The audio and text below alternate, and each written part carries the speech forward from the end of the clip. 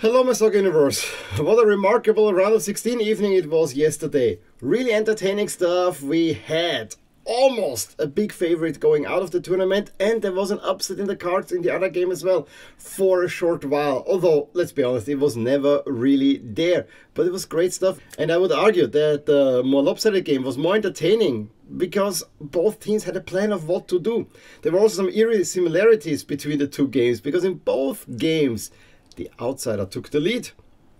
In both games, the outsider, early in the second half, took a shot from the halfway line, just missing it, which really would have given a blow to the favorite there. However, in the end, the favorites prevail, but the biggest difference was that one favorite was absolutely brilliant and fully deserved their win. That's these guys. And the other one had the great escape, and that is England, who seemingly had no plan and just their superstars bailed them out big time. This was the great escape for England. Before we talk about these two games though, jersey matchup bingo as always. Yeah, this one was easy, got everything right. I would have loved to see Georgia don their black shirts, but that was never in there. So, jersey matchup bingo done. Let's move on to Gelsenkirchen, where Gareth Southgate surprised us with one change to the lineup. Kobe Mainoo starting. Okay, yeah, no one really found him. England might have controlled possession for most of the time and were mostly playing in front of the Slovak half. But Slovakia played as a team. And while I was very down on Slovakia ahead of the tournament, I have to say I've grown onto the Slovakia side. They look sturdy, David Lobotka and Duda, a very capable midfield, and up front with Schranz, a player who is now the joint top scorer. So a really well-worked team. Actually, I hear some voices from Italy that Calzona might actually be much better suited to be an Italian manager than, for instance, Spalletti, who needs the club game. But that's beside the point. We're talking about England against Slovakia here. Another thing that really stood out is that early on, the Turkish referee gave a whole lot of yellow cards. And at one point, especially when Bellingham got his yellow card for a tripping, because there was no doubt that this should have been a yellow card. But he was not the captain. He kept talking to the referee, and a different referee would have said, give him a second yellow card and set him off. Not that I'm saying this is right. I know he's frustrated, but he needs to keep that in check. And at the same time already, we had a few dangerous forays of the Slovaks into the England half, and one of those then led to the go-ahead goal, where Strelec's pass finds Schranz, who is a little bit tripped up, I think by Stones, but in the falling move, nicely puts it past Jordan Pickford. And I really have to say, at that point, the lead was overall deserved. Yes, again, England controlled possession and played mostly around the Slovak block. However, they had no idea of how to break that one down. And whenever the Slovakia came onto the English goal, it was a lot more danger. And then in the second half, a whole lot more planlessness by the English. Yes, seemingly Foden scored the equalizer. It was chalked off because there was an offside in the build-up play. If that equalizer goes in early in the 50th minute, then I think England will probably win this relatively easy. But then, honestly, Slovakia looked rather comfortable defending. They just needed to stay deep, and whatever England tried, they didn't have a recipe. It was also really annoying if you're an England fan. I mean, I was very neutral in this game, but I want to see this England team let loose because I think they have a whole lot of promise up there.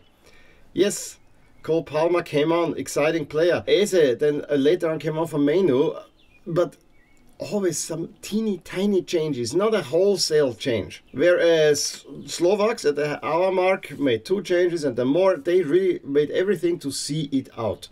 They had one big chance. There was an errant pass on the halfway line when Strelec got his foot on it, almost caught up Pickford. That is a shot. If that would have gone in, we are absolutely sure that Slovakia would have gone through, but it seemed really that they would have gone through anyway. Rice, I think, with a long-range shot hit the post. There was a free header by Kane going wide.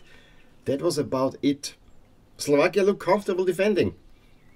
Until it wasn't. When a cross by Guehi comes in and Bellingham overhead kicks it into the net in the 95th minute. And at that moment it was clear, yes, it will go to overtime. But then now Slovakia is broken. Because this was a hammer blow for them. And England just escaped with one terrible performance. They were planless. And still, they have the quality in their squad to score the goal. So I want to put a little bit of a spin on that towards the positive. And I also have to say that Slovakia is a little bit to be blamed, that in the end they just tried to see the game out without doing any forays for themselves. They need a little bit more sustained possession at one point in the second half that never came. Just defending it, although it might have just worked, you kind of knew that this may not work as well. And this is where I blame a little bit Calzona, where they got it wrong. And then right after the kickoff, there was a free kick where Eze plays the ball into the box. Tony gets his head on it, deflects it onto Kane, who is free there. And it's 2-1 England, and there was only one winner there. Yes, Slovakia were then trying, but then England could see it out. And all the timidness by Southgate suddenly paid off, because now he had all the substitutes for overtime. And that allowed him to control the game. I mean, even at halftime, he brought off the two goal scorers in Bellingham and Kane. Absolutely crazy. In the end, it all works out for Southgate again. I think if you're an England fan, you probably have to say in Southgate we trust. Although it really, when you look at it, it just does not look right. But he gets it all right in the end. This is just the thing that boggles my mind. Well, also boggles my mind, but it's really indicative of the game that when you look at expected goals, Slovakia has a higher expected goals than England. England had only one shot on goal in regulation. They had only 2 shots on goal overall. Both of them went in. So an unbelievable performance, but not in a good way. And so England move on into a quarterfinal against Switzerland, a Swiss team that I'm really liking against England, unless something finally clicks for England. To be seen. In a way, the matchup between Spain and Georgia and Cologne was even more ludicrous. Because from the get-go, Spain were just around the opposing box. It was like a handball game. It was so funny how they create chances, but they miss. Oh, Mamadashvili actually saved, so you had the great goalkeeper there. Georgia, having 2 days less to prepare for this game, also were kind of hanging back a lot, but they had everything. They had the spirit, they had some class players up front, and they had a great goalkeeper. So you thought that the recipe for an upset is there. And especially it was there when then Kabatace run on the side, put it across, and there are 5 Spaniards in the box. And there's Kvaratskhelia in there. A single striker. The ball doesn't even find him because Lenormand doesn't get his body turned well, and from his hip it goes into the net. I laughed out so loud. I mean, I had to write to my brothers who are both Spain fans, one of them living in Spain currently, and I said, you know, Spain will win this one, but this is just crazy. I'm laughing so hard. One guy in the box, one counter-attack, and Georgia is leading 1-0. This rattled Spain a little bit, because then Georgia was a little bit more adventurous themselves as well, and had a few counter-attacks. If this goes 2-0, I'm not sure where this ends up. I still think that Spain would have won it even with a 2-0 deficit. But boy, this was the comedic moment for me of the evening. I laughed so hard after that one, because you just couldn't believe that one.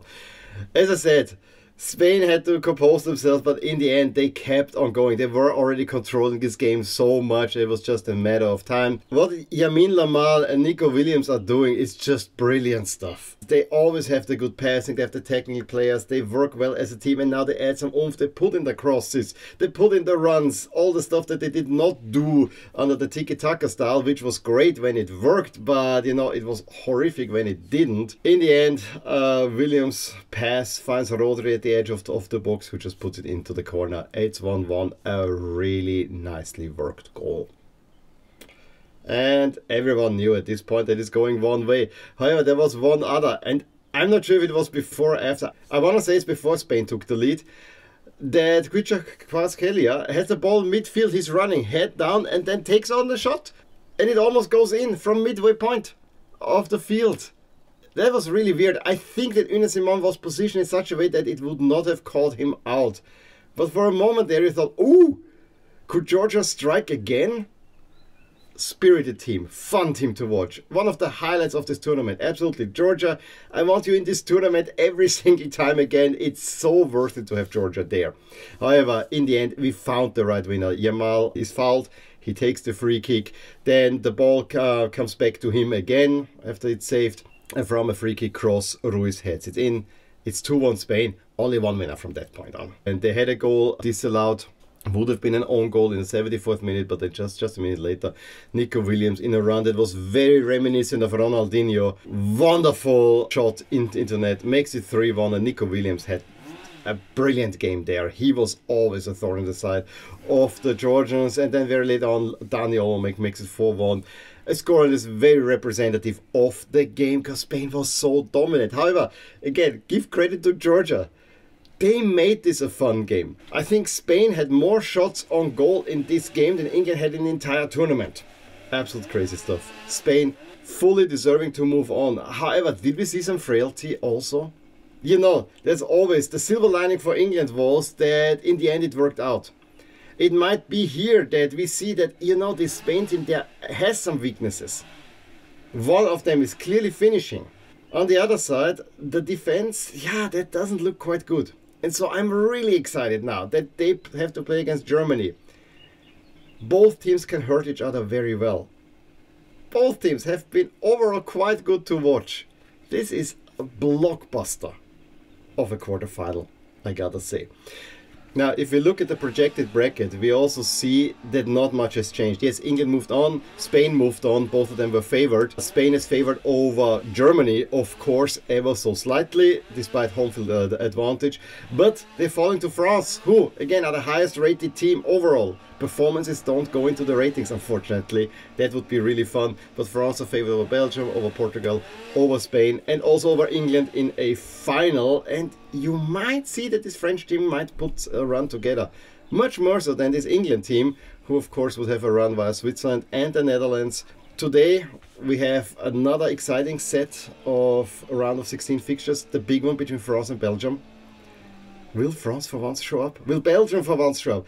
This one has a whole lot of potential of being a great game. I just fear it might not quite be. And then Portugal, Slovenia sounds one-sided, but this Slovenia team is sturdy, and I think they've beaten Portugal in a friendly recently. So watch out for that one as well.